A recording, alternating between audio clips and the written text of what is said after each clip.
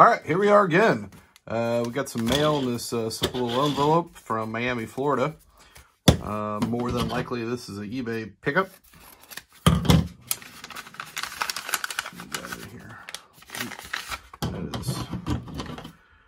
That's in there.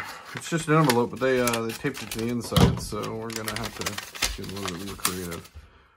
It says bills. I don't think I ordered anything from the bills. Let's take a look here. Nope. We got ourselves a Derrick Nnadi. Yes, there we go. An autograph. That makes more sense. That's probably a lot deal. Let me get this tape off here, and I'll give you a close-up look of it. I prefer they use the blue painter tape. It's easier, but I won't complain. At least they didn't use Scotch tape.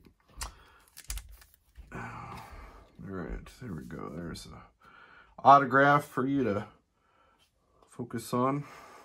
Derrick Nnadi. I'm not even sure I'm saying that right here. Nnadi started as freshman in Florida State and could do the same as a rookie in Kansas City.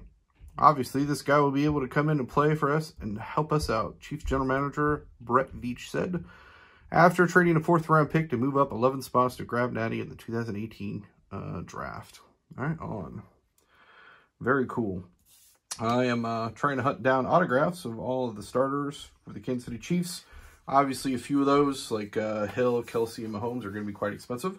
But, you know, we're starting with the ones that are more obtainable. Yeah, it's good to add these guys. I believe this is a lineman.